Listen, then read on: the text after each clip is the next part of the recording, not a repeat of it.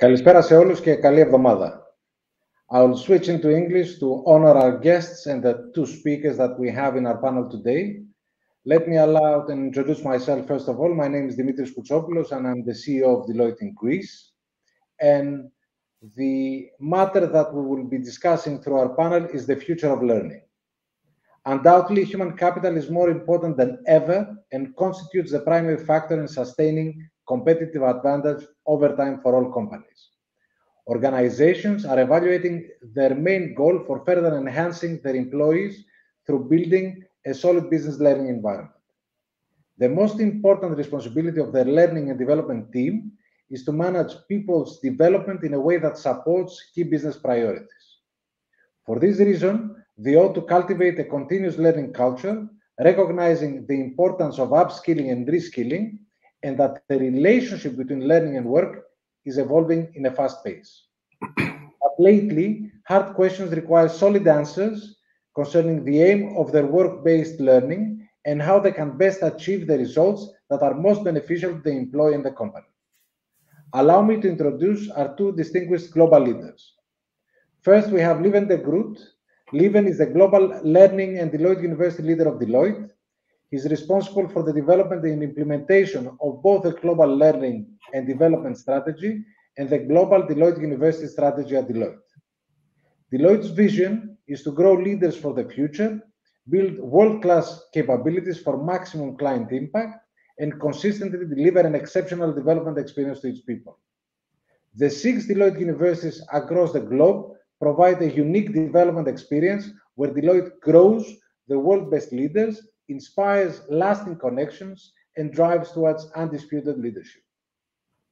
And then I would also like to introduce Wassili Bertoen. Wassili is the managing partner of the Deloitte Center for the Edge at EMEA.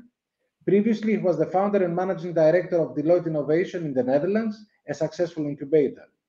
Wassili has more than 15 years of experience in innovation, and his focus and passion is to activate organizations to unlock their full innovation potential. His expertise is making organizations and individuals aware of the new opportunities on the edge and help them to profit from those. Wassili has been leading strategic innovation transformations at board level at many corporates in different industries. He's also the co-founder of Amstel Dialogues, a peer-to-peer CEO dialogue platform in which they share their most urgent personal leadership dilemmas around the transformation of their companies. We are honored to have Wassili with us for the second time, having discussed last year about the future of innovation and innovation districts, and now about the future of learning. So if you allow me, I'll start with the skills that build the employee of the future. According to World Economics Forum Future of Jobs report of 2020, employers expect that by 2025, the percentage of jobs that are no longer relevant or could be replaced by automation will decline from 15.4% of the global workforce to 9%, and that currently emerging professions will grow from 7.8% to 13.5% of the total employee base over the same period. In the majority of business sectors, companies consider the ever-increasing skills gap as the major barrier to adopting new technologies that could increase productivity. So I will start with a question to Wassili. How can we determine the value of skills relevant to the future of work marketplace, and which skills and capabilities are the most critical going forward, offering a true competitive advantage? Thank you, Dimitris. Am I loud and clear still? Great, and it's always a pleasure to be with you, because also my name is originating from your country, of course, and you're doing great things at the moment in Thessaloniki. So it's an honor and pleasure to be with you. My answer to your question on the skill side is, I would summarize it in curiosity. If you have the curiosity, because we sometimes think if the skill set should be maybe around digital, for example. And we think it's complicated, and when you're not grown up with digital, it might be difficult, etc. I doubt it. Of course, the hard artificial intelligence, etc., the deep learning is quite challenging, but many digital skills can be learned if you're curious. And I would like to give 3 examples. Curiosity can be, and 3 elements of curiosity. One is the passion of the explorer, as we call it in the Center for the Edge. We know that the people that will learn fastest and are helping their organizations to keep up in the speed of these times have the passion of the explorer. What is it? And we did that for thousands of employees, and around 16% of those employees has it, but you can help to let it grow, that number. And what is passion of explorer is that you have a commitment to a domain, for example, energy sector or education or anything. You should have some anchor. The second thing is that then on that anchor, on that basis, it doesn't have to be digital or the new skill you have to learn. It should be an anchor that's relevant to the job. And then you can learn new skills if you do two things.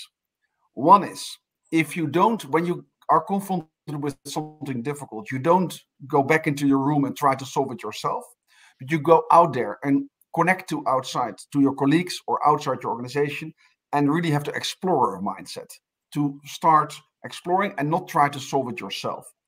And the second way is not solving yourself, is asking questions. So learn to ask questions. That sounds vulnerable because you show you maybe don't know something.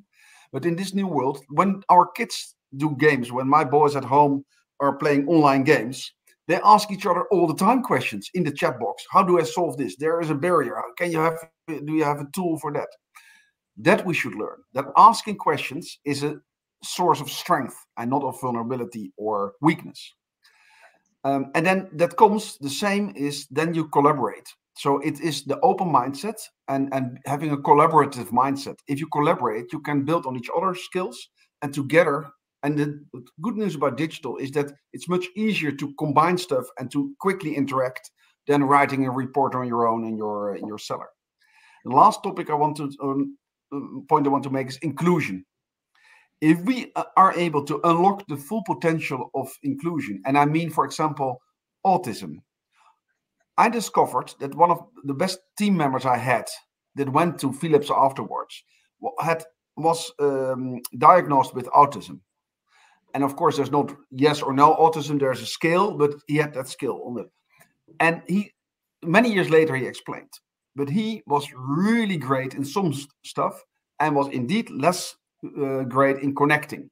And if we want to sometimes we try to make everybody average. You have to fit in one basket.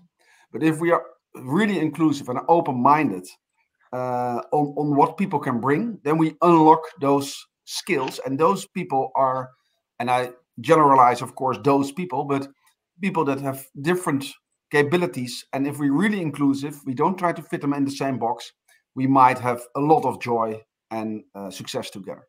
So those are my three topics: passion of the explorer, collaborate, open mindset for collaborate, and inclusion. And it summarizes with curiosity. Thank you very, very much, Wassili. So a question for Lieven. As Deloitte's global learning leader, could you tell us how Deloitte is trying to tackle the skills gap? How do you ensure that Deloitte's biggest asset, its people, remain constantly skillful amidst the ever-changing business needs, leading Deloitte into the future? Yeah, thank you, Dimitris, and very honored, my pleasure to be here with you today.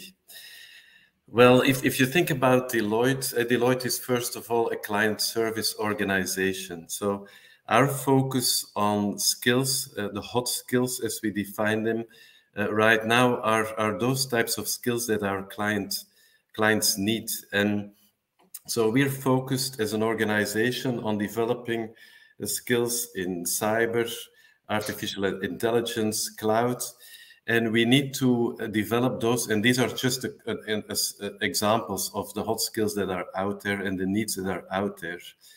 And so we need to make sure that we develop our own employees in those skills areas in order to serve our clients. And we do that obviously by developing them.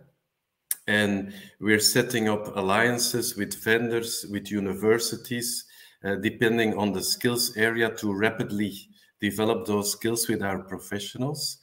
And so we develop them, but also we try to hire for those skills. But even then, we find out that we cannot fulfill that need fast enough. So that's where the reskilling, upskilling of our professional comes into play. And we even go that far to the point of Wassili of looking broader than our classic pool of talent. We even go so far to set up, we call it hire to train programs, where the training is an integral part of the offer, the proposal that we put out to that prospective employee. And they start immediately with an intensive training. And there are some gates where they need to pass in order to secure the employment. So that's around business skills, the technology skills, I would say, as I mentioned, cloud, AI, sustainability, climate. Those are those big skills area in demand. Obviously, the other set is the set of the human skills or the leadership skills that we develop with our people.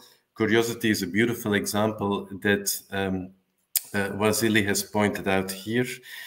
And there, a big shift has happened over the last years with COVID-19, where we need to develop our people in leadership skills, collaboration skills, in working in a hybrid context, in a virtual context.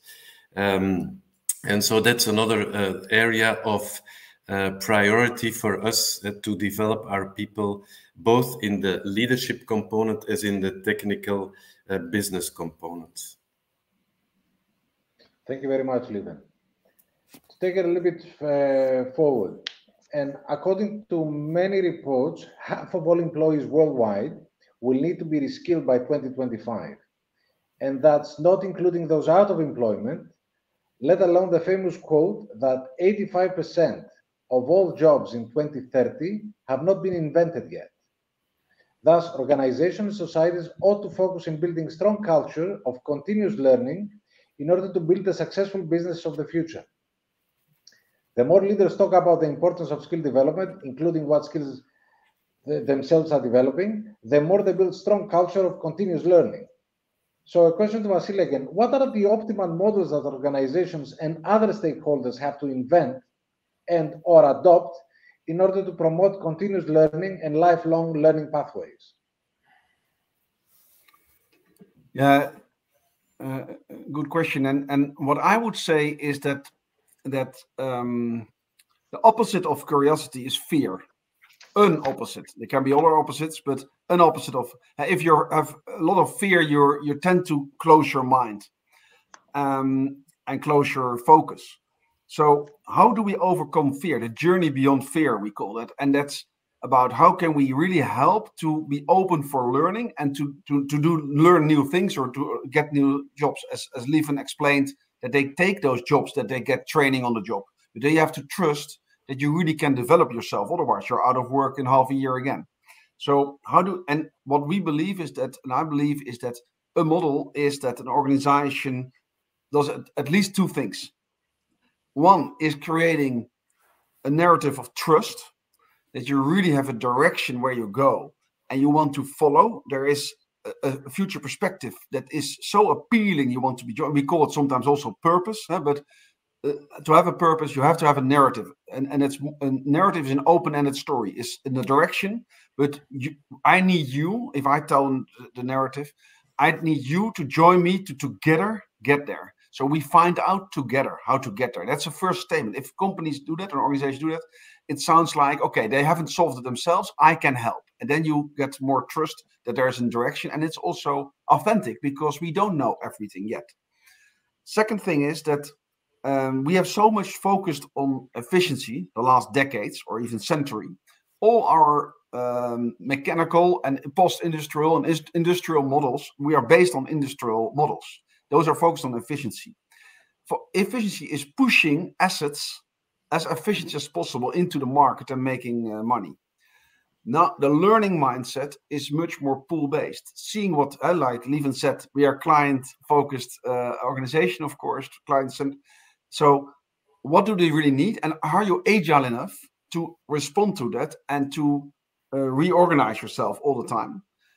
Pooling assets or pooling resources from wherever, from the world, from different sources, from Deloitte inside, if it's our organization, but also from ecosystems. So if you are more agile and open-minded to work in ecosystems, and it can be your internal ecosystems or your external ecosystems, you can learn faster and change faster.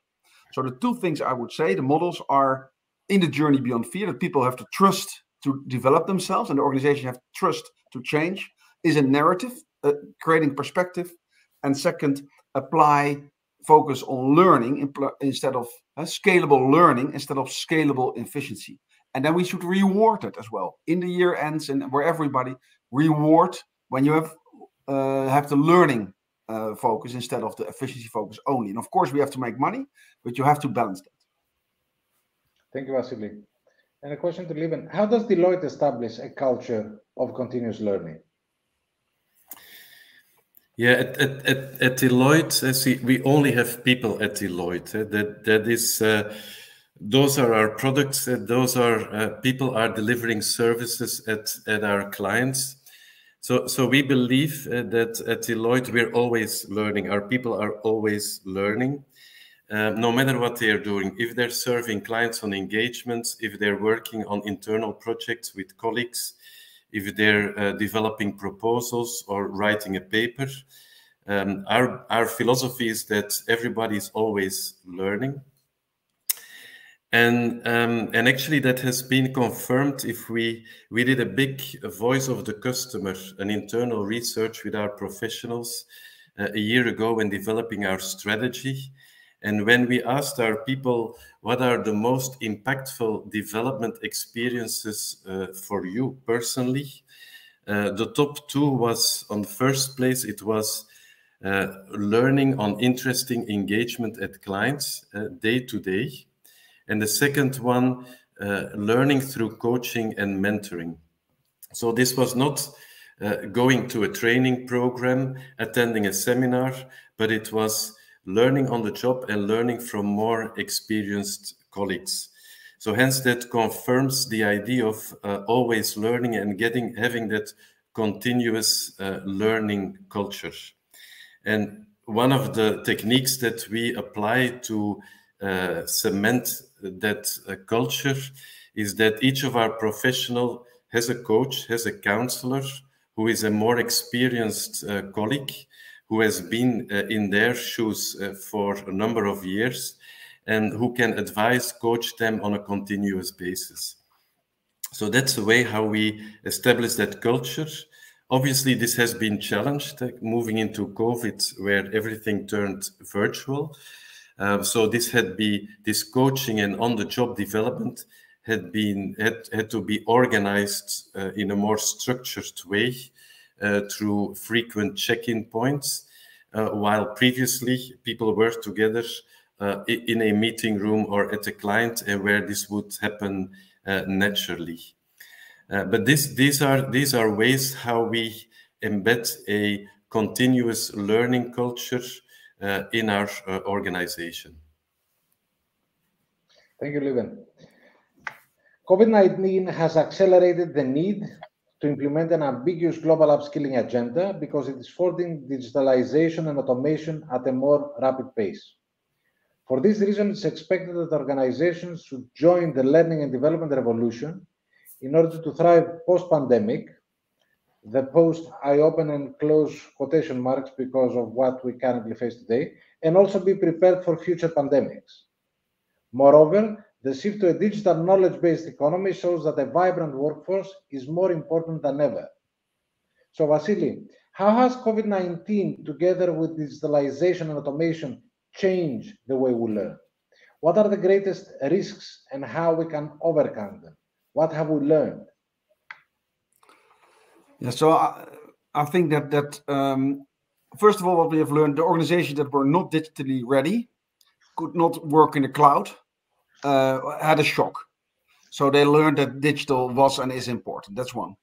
When you were digital, for example, at Deloitte, we also had the same shock, but we are not having that cloud shock because we could turn our business in one day, and it surprised ourselves. In one day, literally in one day, we went different a little bit per geo. Had a day of closing the country, of course, but we went into the cloud and virtually working one day. What happened is we were expecting problems, but of course, in many businesses, it went on. If you were not in leisure, etc., and we even were more efficient.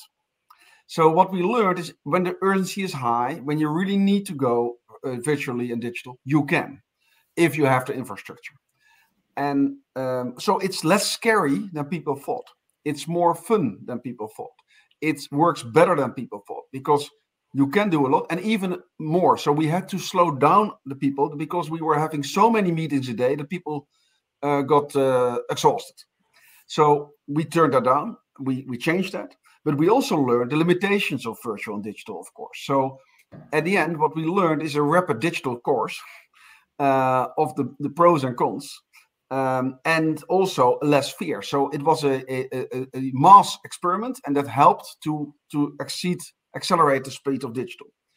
What we now have to do, and what we learned also, is that it went so much focus on efficiency that creativity, real connection, visions, etc., were limited. So you really need also other connections or solve it in a virtual better way. So what we need to do now is don't wait for the next pandemic or wait for the next moment and just fall back or do some half hybrid meetings. No, find the real great tools to take that combination of hybrid to the next level. Because it can be a pandemic, it can be a war, but it can also be simply global business, because we suddenly could have a speaker like today. 5 years ago, you would not have accepted this. I had to be physically with you, or I would not have been part of this meeting. And now we can exchange inspiration and ideas in this way, in a hybrid way. So that we see the benefit, but we should now optimize these tools and ways of working and our mindset that we are more flexible in this. I truly appreciate that, and I very much agree. However, for next year, I would appreciate if you can be in person with us. I will do my best. Took the opportunity to. So for Lieven, how has COVID-19 impacted learning at Deloitte, and what are the lessons learned for the future? Yeah, very similar to Wassili said. We basically changed overnight, and luckily we had the technology to support it. But we very much came from typically learning was a live in-person program where people went to a hotel or to a Deloitte university to attend it. And that changed overnight. And so we, as an organization, we call it, we virtualized all our learning offer for our professionals in order to continue to develop our professionals. Now, what have we learned? Well, first thing that we've learned is we've learned to look in detail to our learning and development offering and be very purposeful to how we deliver that development. And so there is, if it's purely knowledge and information sharing, you can perfectly do that in a digital way. You don't need to organize live in-person events for it. But there is learning and development that is better done live in person. When it's about experience sharing, role playing, skill building, how to learn coaching, for example, or how to build relationship with clients, this skill building is better done in an in-person format. So that's one of the learnings that we did, is to be very clear and deliberate about this is the type of knowledge that we learn in a digital way, and this is something that we do virtually with virtual facilitation. And a third set of skill building is that we better do in person.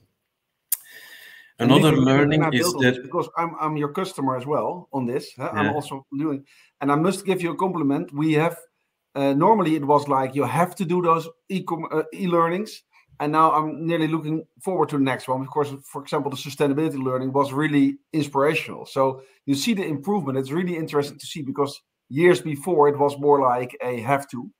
That's interesting to see. So thanks. Yeah, no, thank you. And that's indeed an additional element is, and that's our next challenge. We need now to bring that quality of digital learning up to a level as we had with our live in-person learnings. And so we're on our way there, but there's still room for improvement.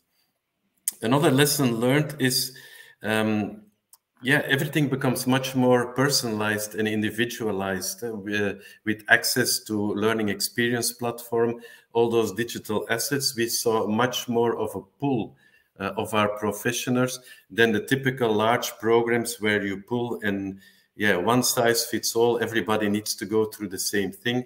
It is now not much more individualized, even to the degree that we are building in assessments now in digital programs where people just can skip a few levels. If they're successfully passed an assessment, then they don't need to go through all learning with all colleagues. And last, to your point, Dimitris, of the importance of being in person there, and that absolutely remains very important. We've experienced that as well coming out of COVID. And you refer to the Deloitte University. We have indeed 6 Deloitte universities, one in Brussels, soon one in Paris in Europe. And then we have one in Dallas in the US, in Toronto, in Mexico. We have one in Singapore and in Hyderabad. And those are physical buildings where 200, 300, 500, 800 colleagues of Deloitte come together during a couple of days to participate in leadership development, to learn from more experienced leaders. And we found that connection is really critical for our people. And I'll give you one example.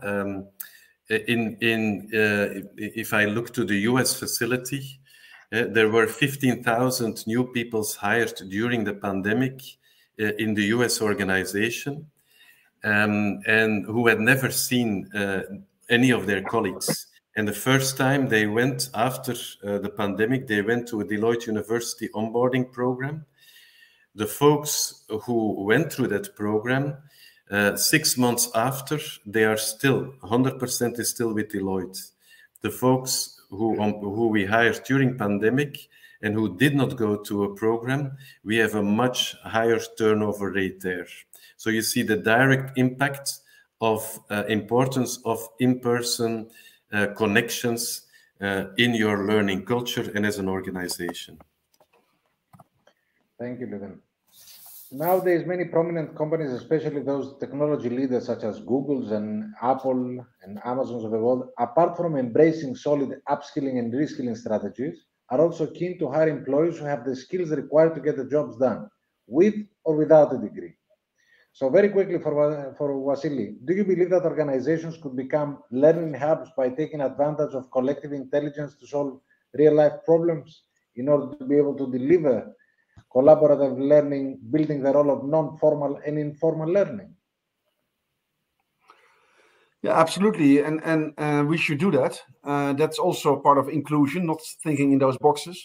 And there are 2 things I would say is important. One, purpose. Give them direction. Give them that the narrative and the direction they have to go, because that's still the guideline.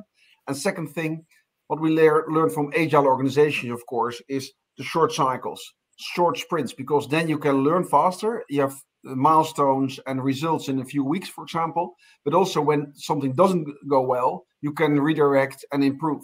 And then it's a mistake is not a big problem. If you wait half a year, a mistake becomes a big mistake and a lot of lose of face. But if you have short cycles, it's just part of the job. So that would be my absolutely, but then please apply those 2. Thank you. And Lieven, what's the stance of Deloitte regarding this specific trend? Will service offering organizations such as us still trust business degrees, or they will gradually start deploying their own micro-credentials, let's put it like that? Mm-hmm. Mm-hmm. Yeah. Well, we have a very diverse business at Deloitte, and so part of our business is regulated, and so degrees and certifications will always remain essential, very important and essential actually for those businesses. But at the same time, we see in different pockets of our advisory businesses that we're indeed recruiting from a more diverse pool, not a standard business economics degrees, but we even hire people with a certain certification in a specific technology. because that's the skill that we are looking for. And then we're counting on our internal development programs to provide other skill development besides that. And the Hire to Train program is one example that I mentioned in the previous section of how you broaden that the talent pool. In terms of credentialing, absolutely, that is high on our agenda. And we're looking to different set of credentialing, both in technology, but also in, let's say, the power skills or leadership skills area, like coaching, like facilitation. Those are also important to provide credentialing as a recognition for the skills that our people acquire, but also as an assurance for our clients in terms of skills that they get offered to work for them. And there it's important that credentialing is really meaty and that it's not about following a course, but it's also about having had the experience, eminence, interventions, that those all become part of a full credential, so that that credentialing is also meaningful. Thank you, Lieven. We had been given 30 minutes and it has gone by very, very quickly. We have addressed the future of learning, and just for the sake of all, I'll just need to refer to 6 words that have been discussed throughout: curiosity, purpose, connection, collaboration, inclusion, and diversity. I truly believe that all these capture what the future of learning should be. And I would really want to thank both Wassili and Lieven and Wassili for the participation in this panel. And I'm certain that people attending our forum have got a lot of added value by participating in this. Thank you both very, very much. My pleasure. Yeah.